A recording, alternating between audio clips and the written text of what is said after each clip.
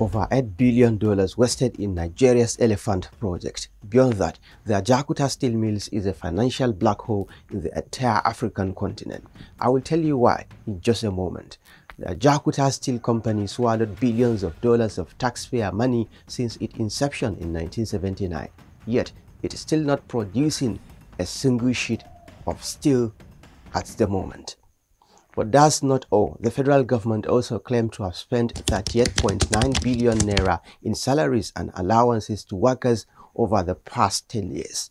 Wait, how could this be happening while Nigerians are struggling with hunger amidst the current harsh economic challenges in the country? Who is benefiting from the funds meant for the Ajaokuta Steel Mills in Kogi State? We seek to find out in the next few minutes.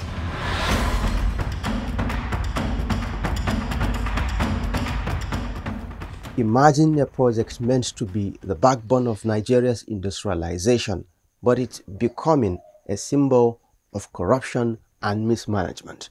The Ajaokuta Steel Company was supposed to cost $650 million, but it's now a bottomless pit. Despite the huge investment, the company's website claims it directly employs 10,000 workers at the first phase of commissioning, with the potential to engage 500,000 employees in upstream and downstream industries. But what's the point of having workers if there is no production?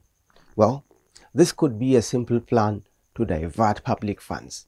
Even though it is not operating, the company is said to be owing 1 billion naira electricity bill. In January 2024, President Bola Tinubu attempted to revive the company by opening discussions with a Chinese steel company, Luang Steel Holding Group. But so far, there has been no positive feedback from that engagement. Anyway, there has been some progress though. The Senate committee has vowed to revive the Ajaokuta steel plant, and Nigeria has signed a deal to rehabilitate, complete, and operate the plant, but nobody knows when. Now, the Economic and Financial Crimes Commission (EFCC) is set to investigate corruption allegations at the steel company located in Kogi State.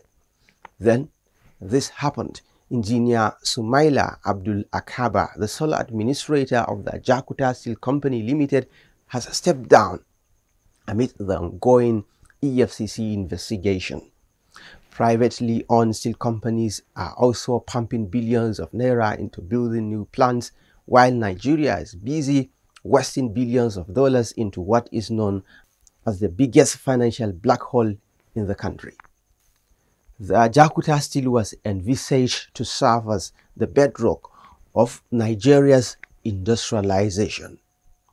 The steel complex had reportedly reached 98% completion as far back as 1994, but no steel was produced after it was abandoned. This abandoned project was conceived in 1979 by the military administration of Olusegun Obasanjo to develop industrialization and have a functional steel industry in the country. The Ajaokuta Steel Company saga is a stark reminder of the dangers of corruption and mismanagement in the Nigerian system. Billions of naira have been squandered by successive governments in the past 4 decades, and there are allegations that government cabals have been mismanaging the funds meant for the development of the company. But some believe that it happened as a result of policy errors within the system. What do you think about this issue? Join the conversation below. I'm Ibrahim Ismail. Thanks for watching The Context.